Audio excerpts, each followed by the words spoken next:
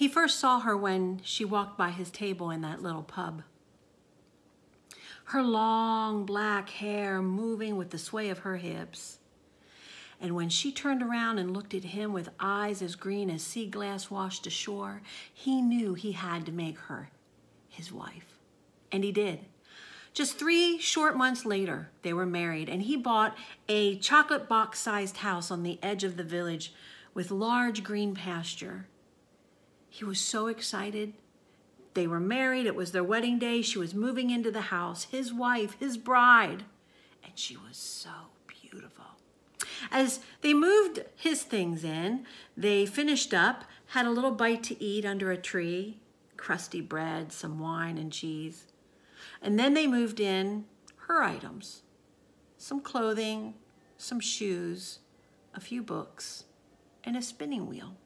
She didn't have much, had no family, and he was happy to give her a home.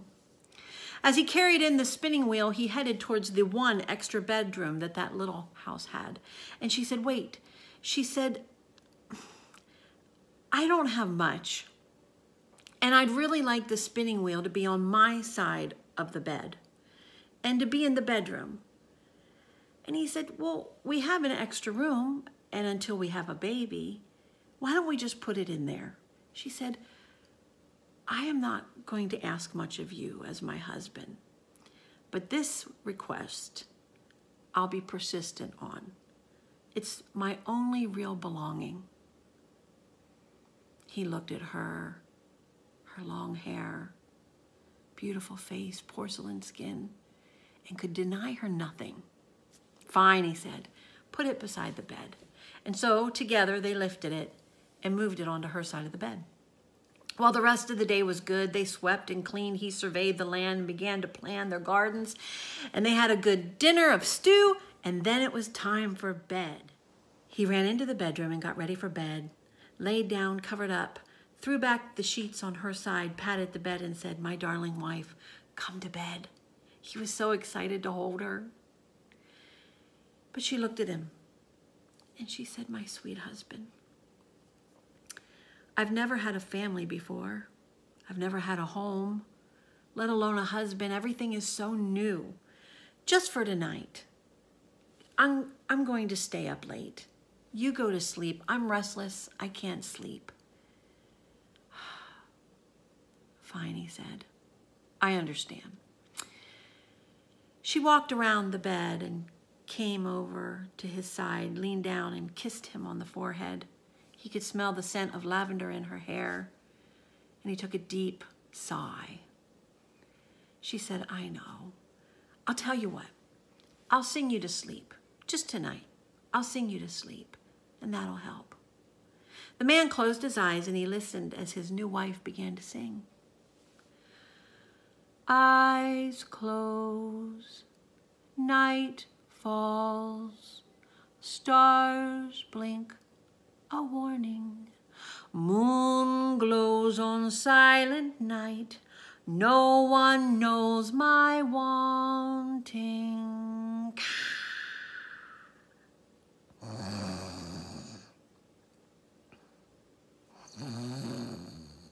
The man was fast asleep. The next morning he awoke, laying on his side in a fetal position. His eyes opened slowly, and he thought, I have not slept that well in so long. And then he remembered, my wife. He turned and reached over to touch her, and as he turned his body to gaze upon her, his hand felt heat, and his eyes saw fire looking back at him.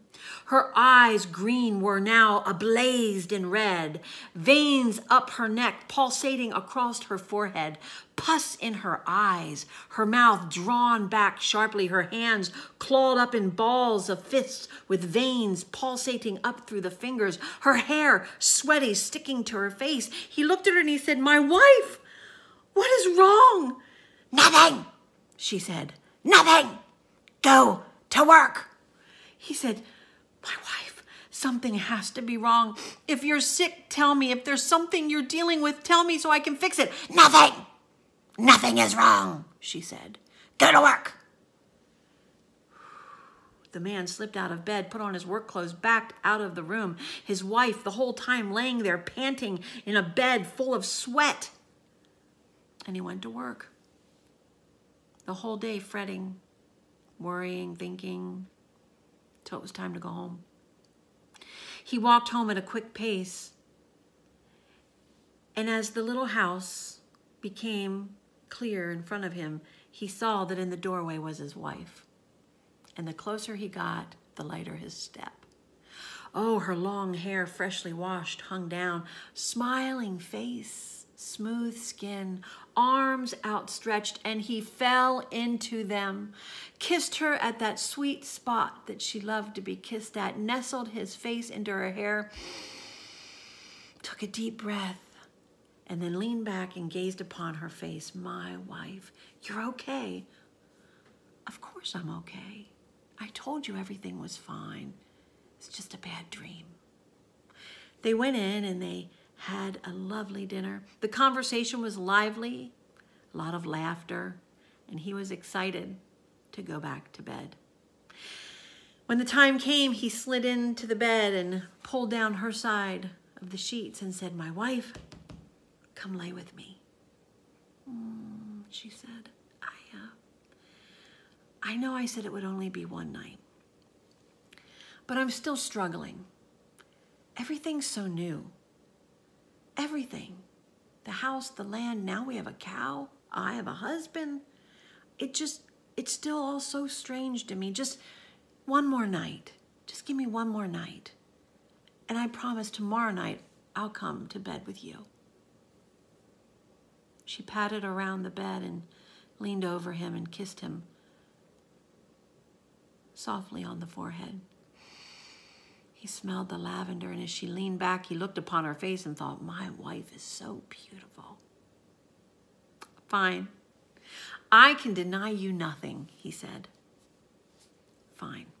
She said, I'll sing you to sleep again. The man said, okay. And so he closed his eyes and she sang again. Eyes close, night falls, stars blink a warning, moon glows on silent night, no one knows my wanting. And the man fell fast asleep. The next morning, he woke, the sun streaming through the window onto his face, and he thought, my wife. He reached over, and before he could turn, he felt it. The bed damp with sweat, and as he jerked his eyes towards his wife, there she was. Pus coming out of her eyes, fiery blaze within. Her hair sticking to her face and her neck, her hands balled up with veins pulsating. And he said, my wife, just tell me what is wrong and I will fix it, he said. Nothing is wrong, she said. You have to be sick. Just tell me and I'll get what you need, he said. Nothing, go to work. Nothing is wrong. So the man slid out of bed, put on his clothing, and went to work. The next day, same thing. The next day, same thing. Welcomed home by his lovely wife, a lovely meal, great conversation. Bedtime, she'd sing, he'd wake up, and there she was. Finally, the man couldn't take it any longer, and he knew in the back of his mind that this was more than a sickness. He went to the foreman at the mill and he said, sir, he said, you know, I'm a good worker. He said, but my wife, she's sick and I need to go see somebody on her behalf. Oh, the foreman said, your wife, she's a good one. She's a good-looking woman. Go. You can go. I won't even dock your pay. You're a newlywed. Go, get the help that you need for your wife. And so the man left the mill. But instead of going to the doctor's,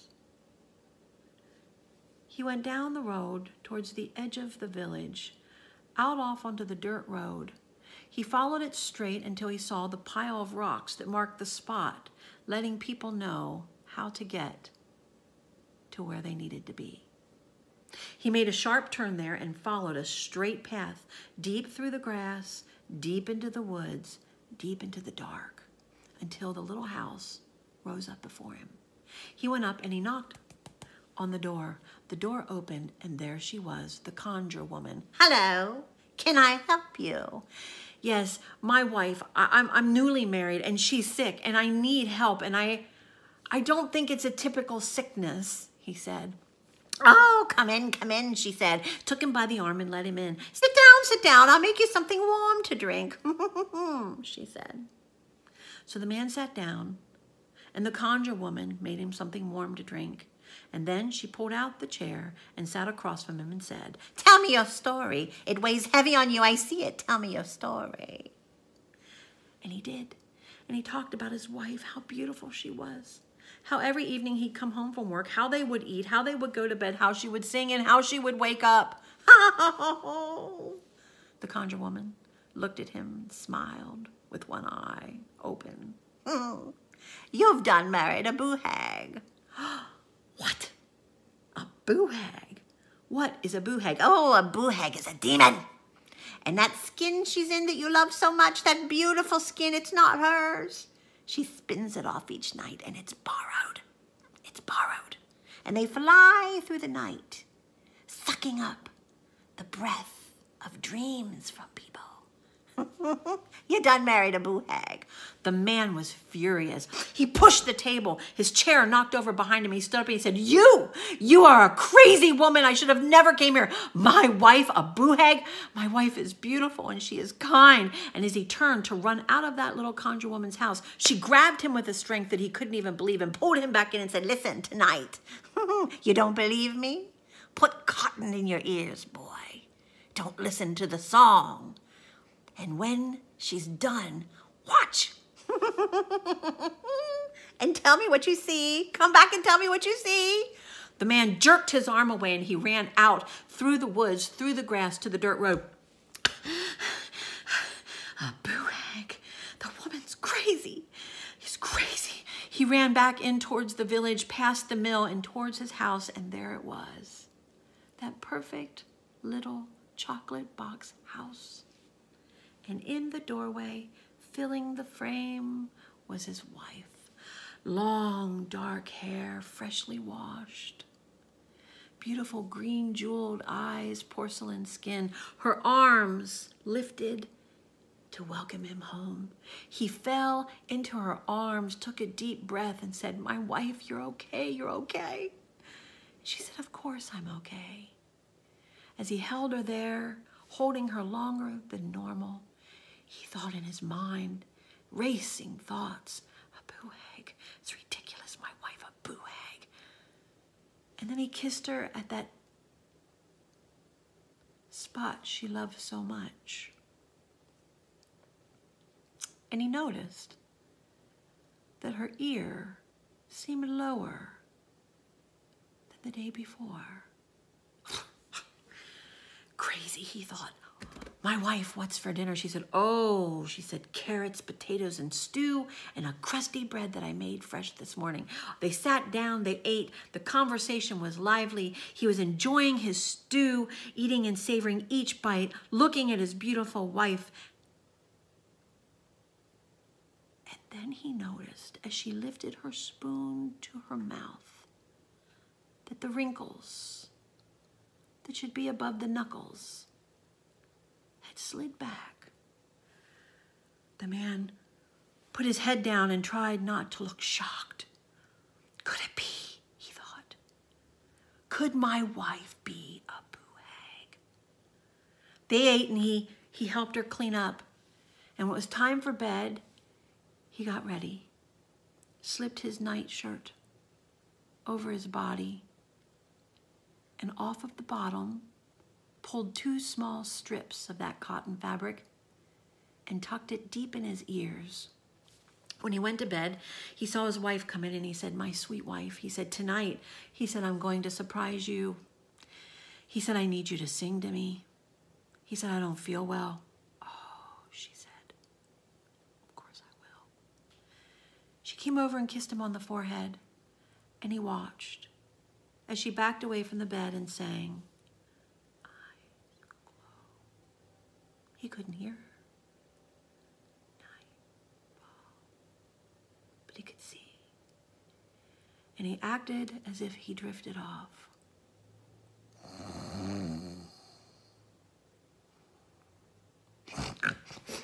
And he turned on his side and he pulled out the cotton and listened.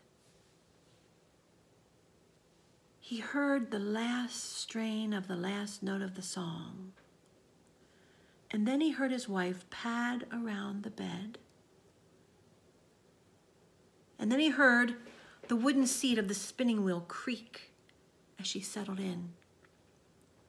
And then he heard a sound that he'd never heard before.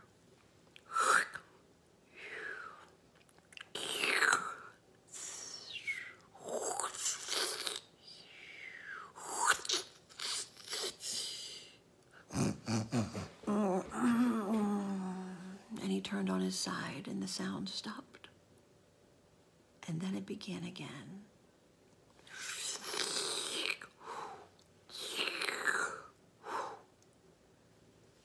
The man slowly opened one eye to see what was making the strange noise.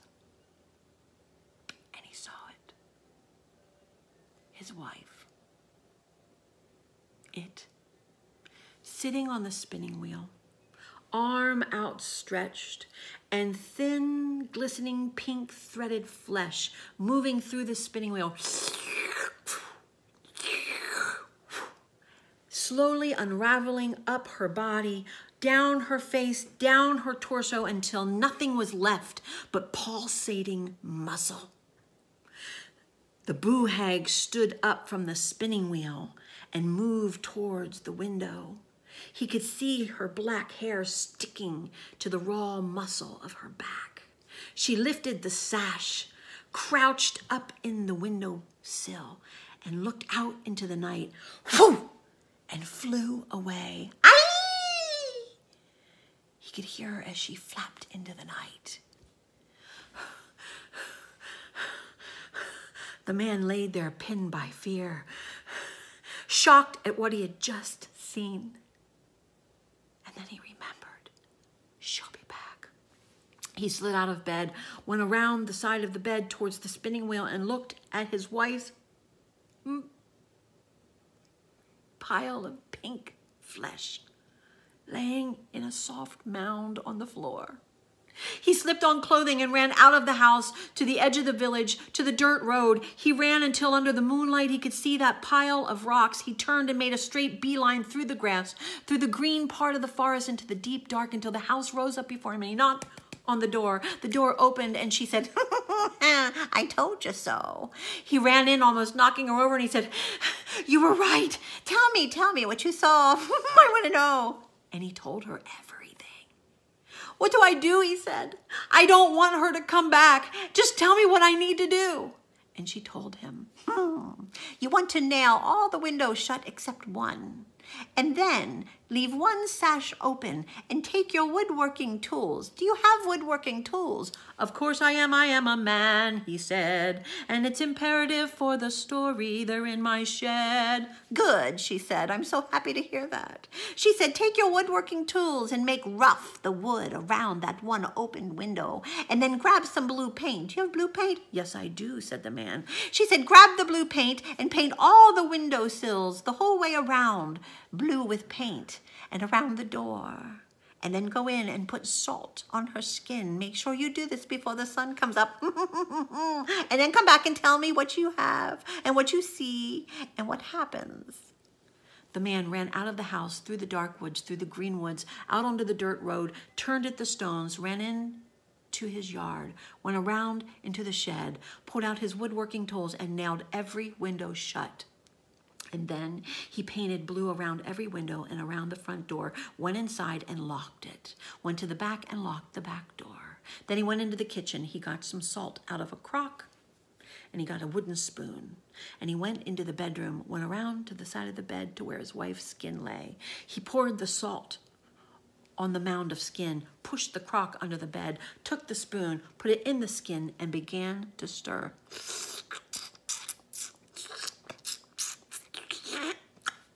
And pulled the spoon out. And then he went into the bed, covered up, and he waited.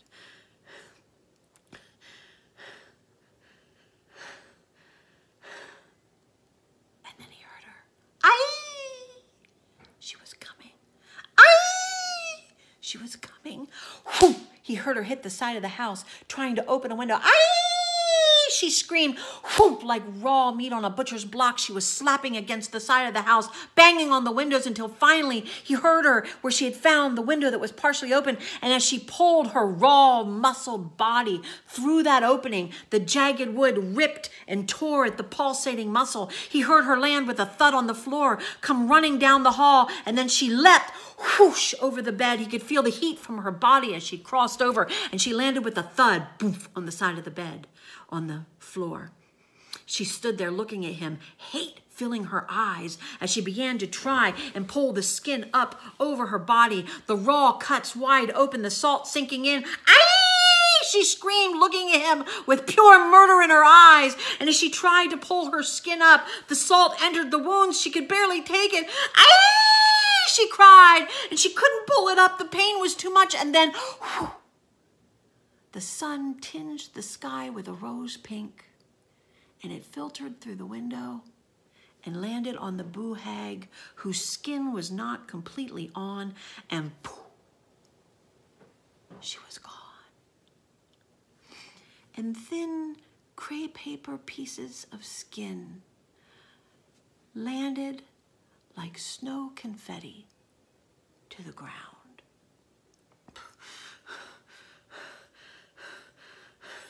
The man pulled the blanket off, walked around the bed and looked at what was left of his wife. He went and got a dustpan and a broom, and he cleaned her up. And then he jimmied open the window and blew her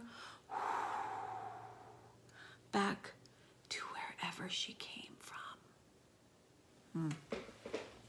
Well, he told people that she'd left to go be with some family members that were sick. Talk around town was, we heard she didn't have family. She was too pretty for him, but we should have known. And he didn't mind the idle chatter that he knew happened behind his back. He didn't care at all. When she did not show up, people knew that she had really left, but they didn't say anything out of being polite. And he sold that little chocolate box house, and he bought a farm on the other side of that village. And he got some animals, and he was content living alone. He told people, he said, no, no, no, no. He said, no wife for me. I'll never get married again. They couldn't blame him. But never say never. The town grew, and a baker moved to town, and with him, a lovely assistant.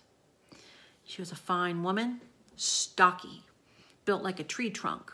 Plain of face, but smart, a quick, sarcastic humor, and boy, could she bake. And it wasn't long till she caught the eye of the farmer.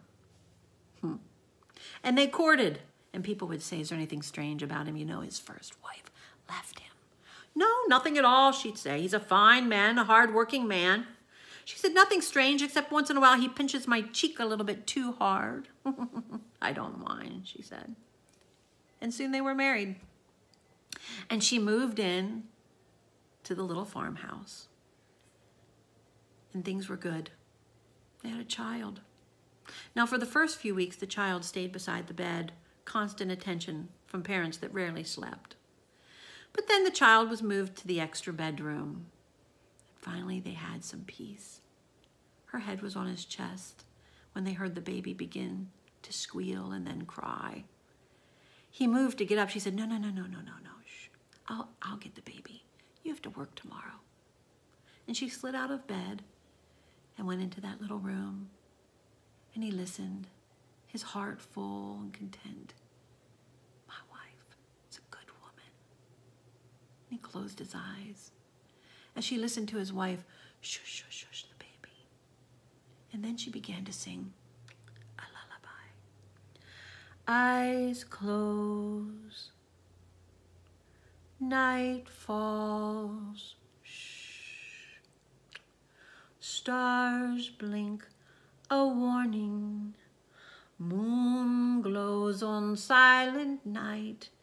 No one knows my wanting.